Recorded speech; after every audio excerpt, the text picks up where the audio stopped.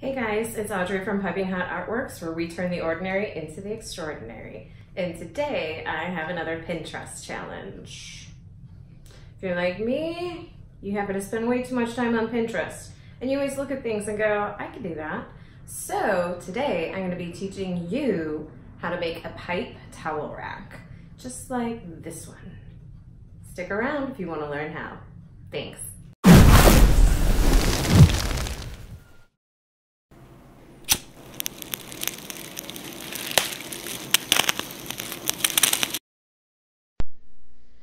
Okay, so we're going to be starting off on Pinterest since this is our Pinterest challenge. And I look here all the time for great ideas, and I have seen these coat racks slash towel racks on there a couple times, but haven't gotten around to making one. So I figured we just repainted our bathroom. Why not use one of these designs and do a Pinterest challenge? So this is the one that I selected. In the first step, you're going to be measuring your wall space. So we were going to put it behind one of the doors in our restroom, and the space equaled about 45 inches from the door frame to the shower. So I knew that I wanted more than just a few hooks. I wanted it to be a longer board so we can fit more towels. So 27 inches was what I decided on, which left about 9 inches on either side of the board so that it was perfectly centered in the wall. In step 2, you're just going to get a piece of wood. We like to use pine wood, so it's a lot more pliable or a lot more soft where you can make distressed indentations. Step 3, you're going to cut your wood and distress it and then stain it. So I've got a great video on how to distress wood. I will link it at the top of the video now and at the bottom. So if you're interested in getting a detailed tutorial on how to do that at home, please tune into that one. But basically, we like to have kind of a weathered, rough look on our boards.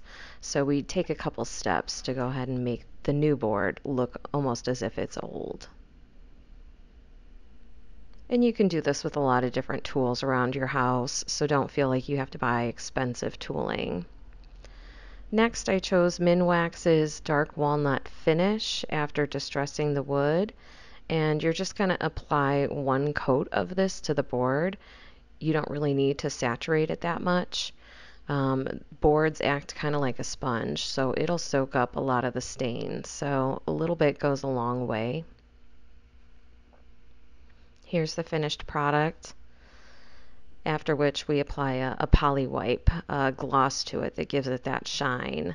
So I'll include that in the description, just one coat of it. Next, you're going to buy your pipe and paint it.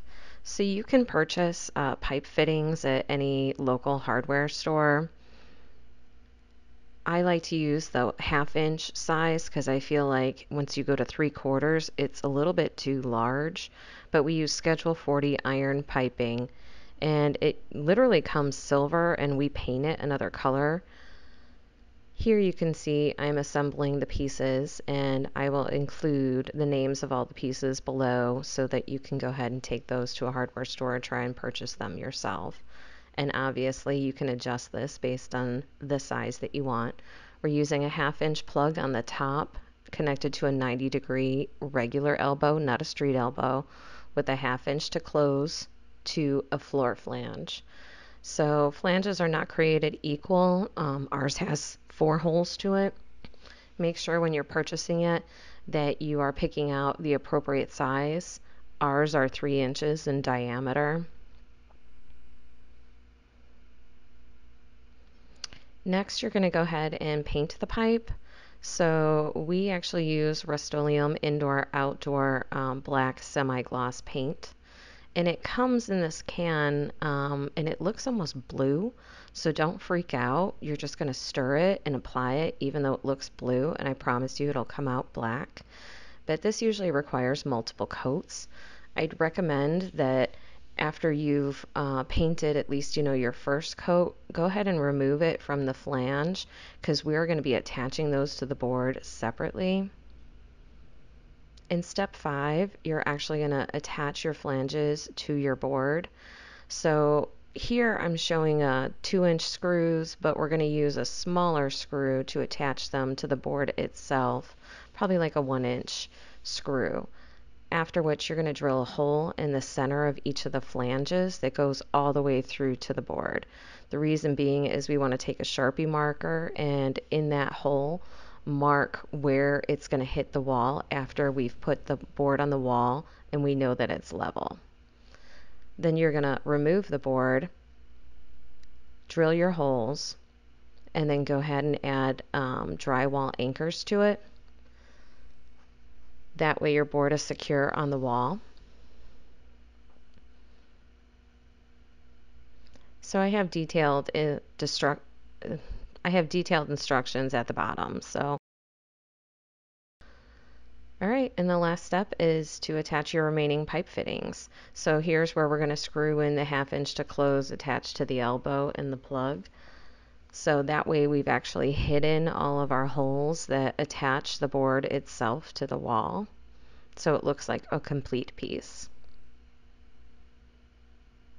And here is our final outcome. So I absolutely love the way that they turned out. I think it looks great in the space, and I hope you guys enjoyed it.